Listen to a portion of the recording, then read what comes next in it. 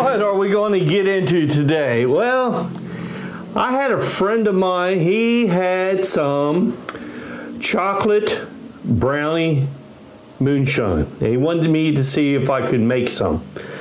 So I ended up getting some ideas from Phil Belly. He sure helped me out a lot. So what we're going to try to do is chocolate jello and some brownie mix, and we're going to see if we can make some, okay? But first things first, welcome to Stillworks and Brewing. My name is Randy, and this is a channel all about home distillation and brewing. All right, so what I have here is some, I had to dilute it down, proof it down to 40 proof. All right, it's like 3 cups worth. Okay, so first things first, what we need to do is we're going to use some chocolate jello, and we're going to put that in there.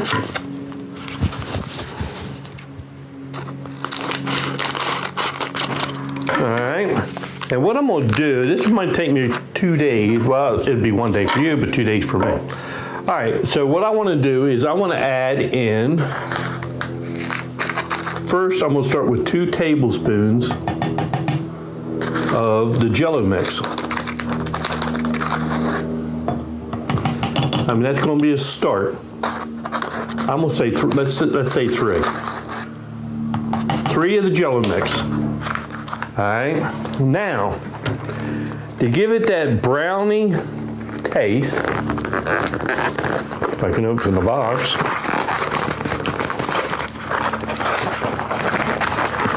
is I'm going to use some brownie mix.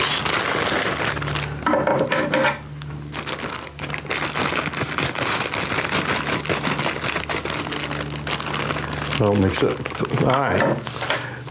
So I did 3 of the Jello. Let's do 2 of the brownie mix. 1, 2. All right, let me just give that a good shake.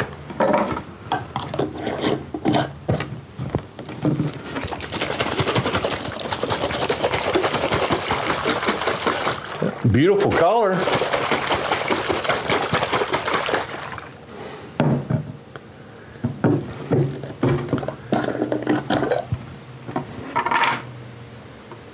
Smells like chocolate.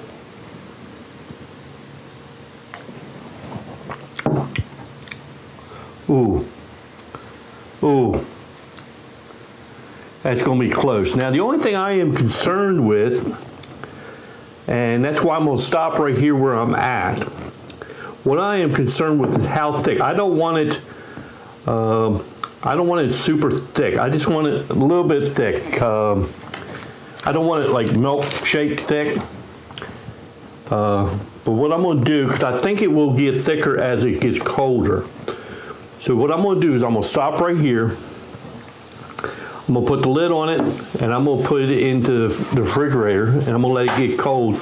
And I'm going to come back tomorrow, and then we will try this out again. And if I got to add a little bit more to it, then we're going to come up with a recipe that is going to be fantastic. But let me write this down so I don't forget, because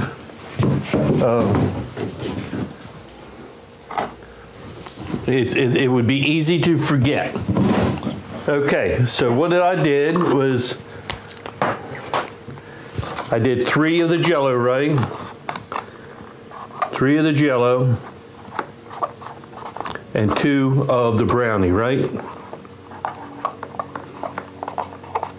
All right, so let's come back tomorrow and we will check this out, okay? So welcome back. We're going to finish up this chocolate moonshine.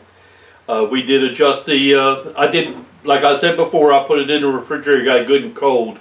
Because what I was looking for is, I didn't want it thick like a milkshake, but I wanted to just a little bit more thicker, a little bit more mouthfeel than say Yoo-Hoo. I hope, you know, probably everybody's had Yoo-Hoo chocolate drink, but I wanted a little bit richer. So the final recipe I ended up with. So if you take 1 quart of 40 proof shine, right,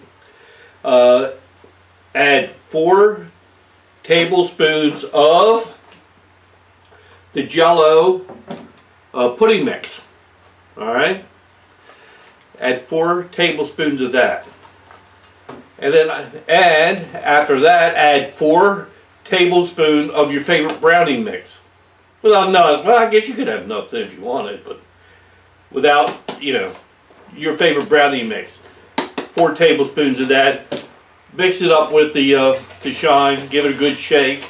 Now you will find that after it's been in the refrigerator for a day, you will have stuff settle out, and that happens to a lot of different shines. You got some whatever it is, and it will settle to the bottom. But a lot of times, I'm such a habit, before I pour me a drink of anything, apple pie or pumpkin pie or whatever, I'm always giving it a good shake before I serve it. Okay, so let's give this a try. It's nice and cold.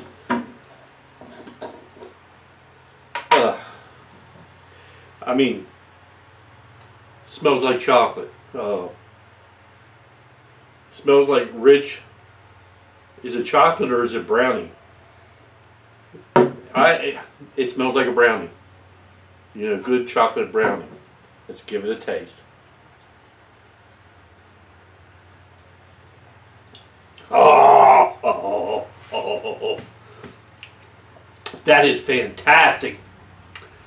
Being 40 proof, I can tell I got a good little taste of alcohol there, but you can really taste. It tastes like you're eating a brownie. Yeah, I guess you could just go with all the pudding mix, but I think with the combination of both, this is fantastic.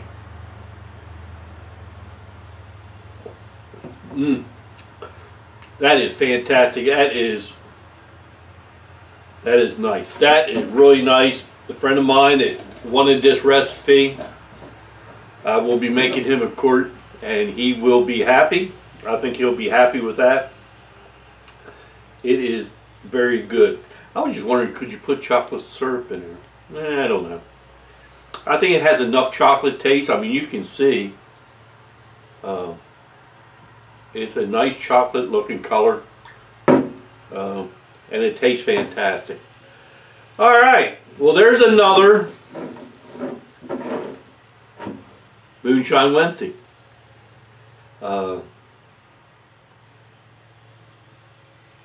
tell you what, Moonshine Wednesday is just a whole lot of fun for me. I get to try all new things, and some things that I've never tried before. I do got some fall moonshines coming up.